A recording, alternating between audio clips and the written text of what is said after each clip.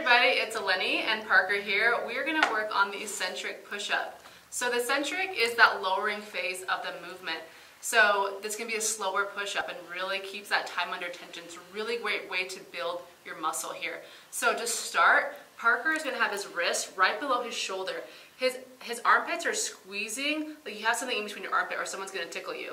So what you're going to do here, also your feet are going to come out, straight up, so his hips are level with his body. He's in a very strong position. His hips aren't too high or too low. Okay, to get moving here, he's going to lower it down. Now it's that lowering phase.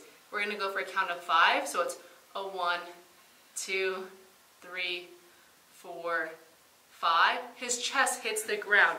To reset, we're not going to push our way up. We're going to push back into our knees, and then we're going to do that position again. Again, hips are up, and he's going to lower it down.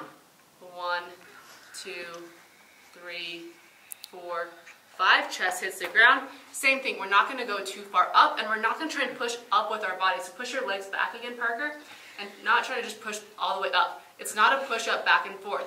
You really want to reset that motion. So give this a try. You're really going to like this motion. It's going to take a lot of work, but it's going to be a great movement for you. Thank you guys for checking us out.